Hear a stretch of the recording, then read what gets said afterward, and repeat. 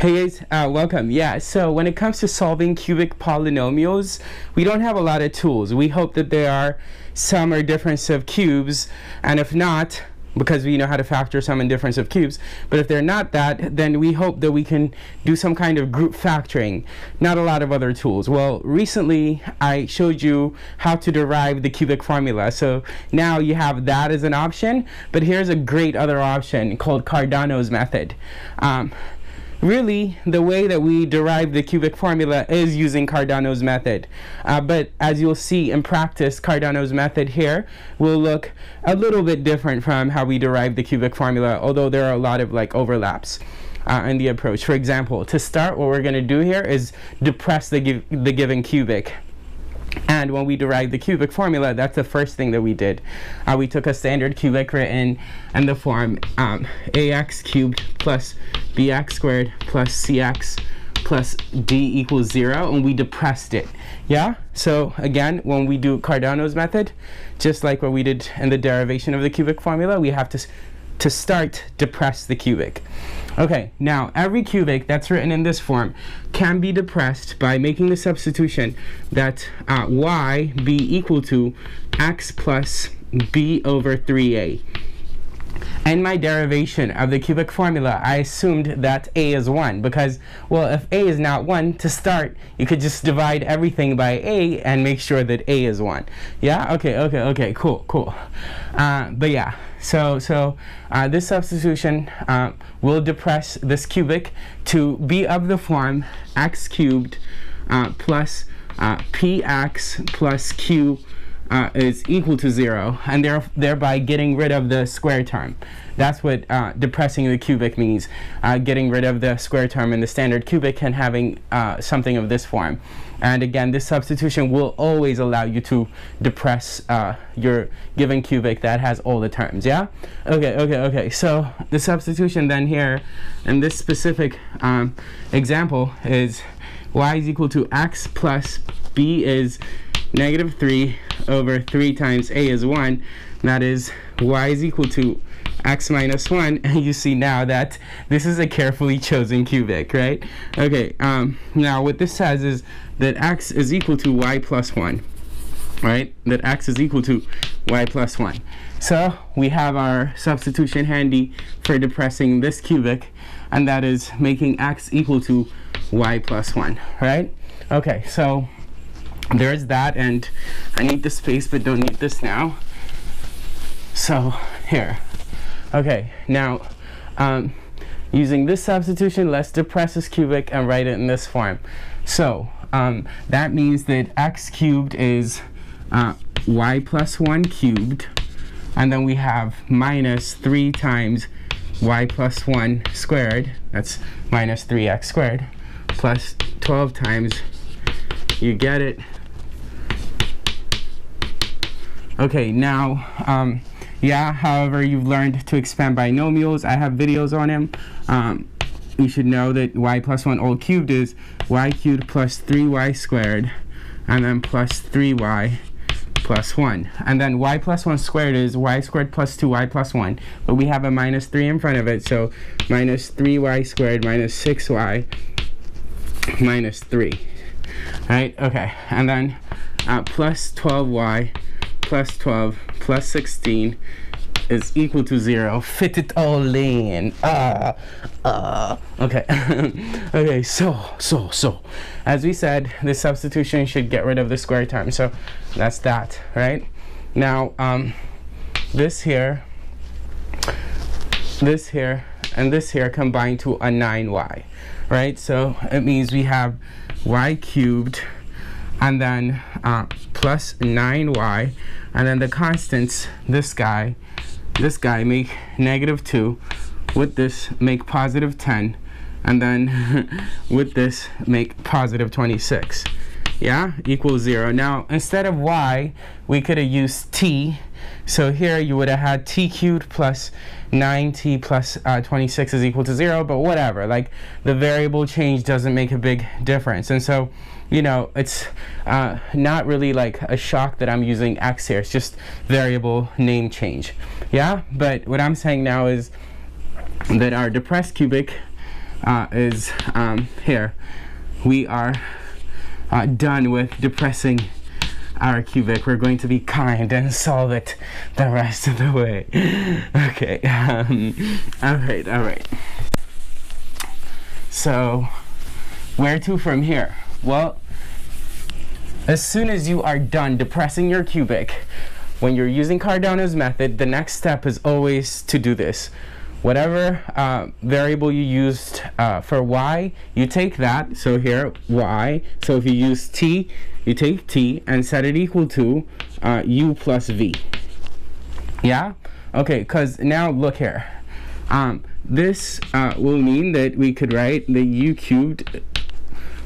y cubed rather, is equal to u plus v all cubed. If y is equal to u plus v, obviously y cubed is u plus v all cubed. But then that means that y cubed is equal to u cubed plus v cubed, and then it's plus 3uv times u plus v. Yes. U plus v all cubed is really u cubed plus 3u squared v plus 3uv squared plus v cubed. This is that there. But I could put the u cubed and v cubed first, and then I could factor out a 3uv from these two, and then I'll have this. Well, I like this because I said that y is u plus v. So instead of u plus v right here, I could just write a y. And then if I move everything to the left side, everything that's on the right side, if I move it to the left side, I could write y cubed minus 3uvy, and then it's minus u cubed plus v cubed sum. It's equal to 0. I've moved everything that's over here to the left, so yeah, I have to have a 0 on the right side. Yeah? Okay, cool. Now, we compare this here to the depressed cubic. I should call it something else. Like, I'm tired of calling it depressed cubic, because it's happy. Like, for real. Okay, so silly, but so that means that negative 3uv is equal to 9, right? And it means that u cubed plus v cubed is equal to negative 26. Yes, negative 26, not an accident, right? Because if this is negative 26, I'll have negative 26, and therefore a positive 26.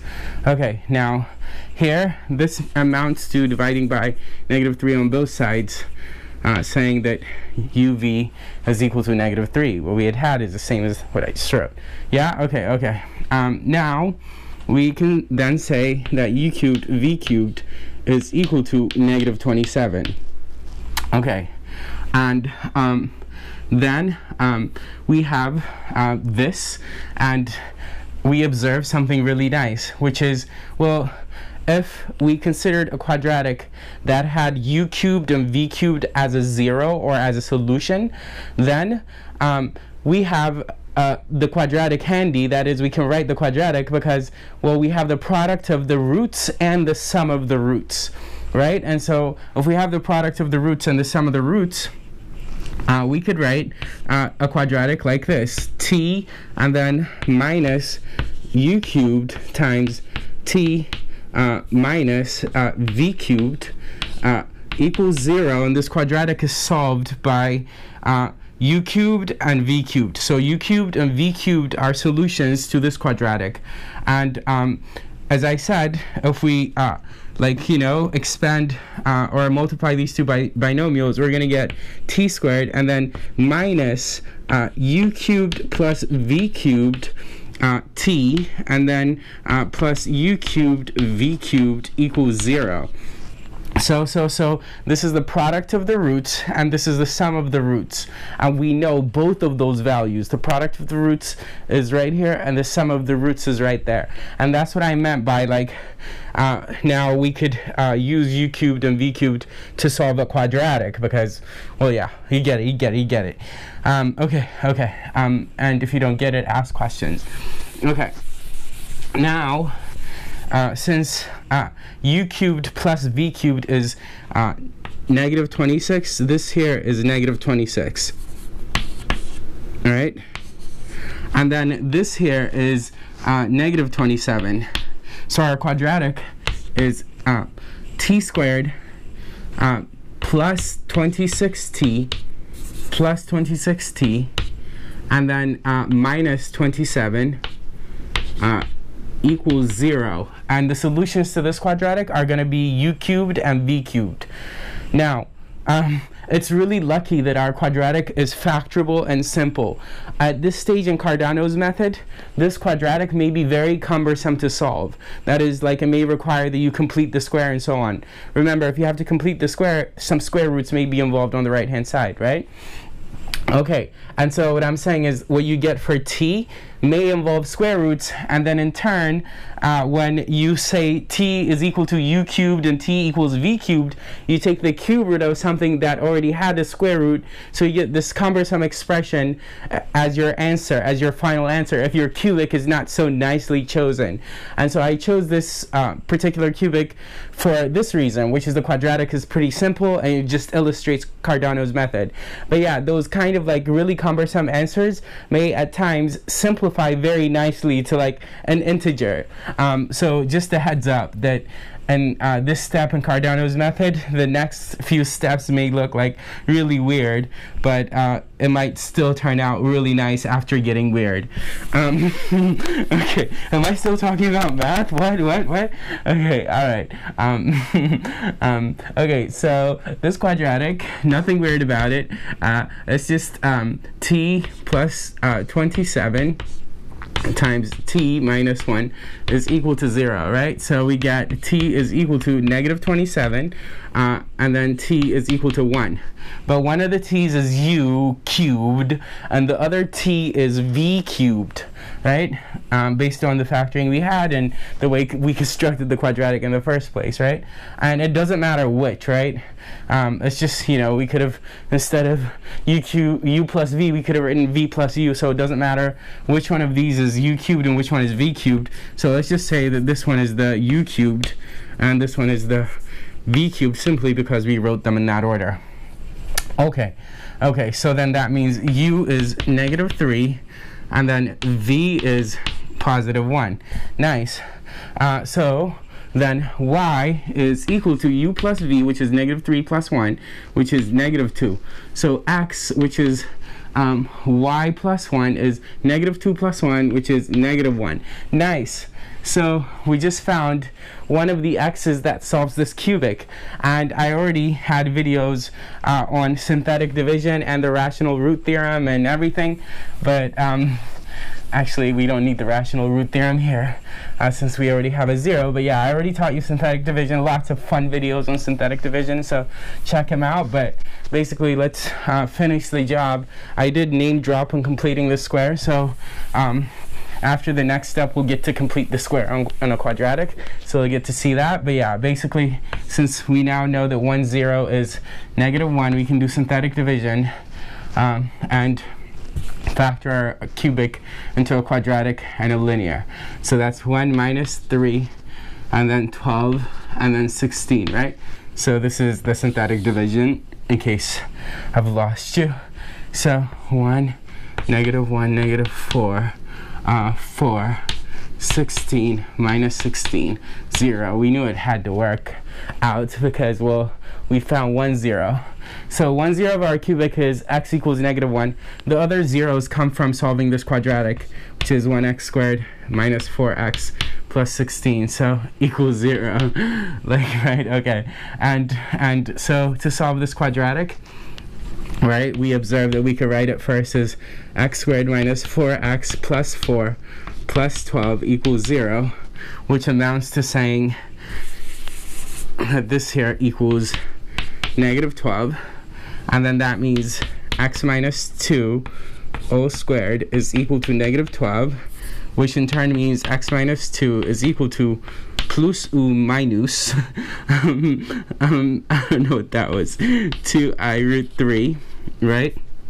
And so the other two zeros of our cubic are the two complex numbers, 2 plus or minus 2i root 3. Yeah, okay, cool. I hope you enjoyed this, and yeah, keep watching. Take care.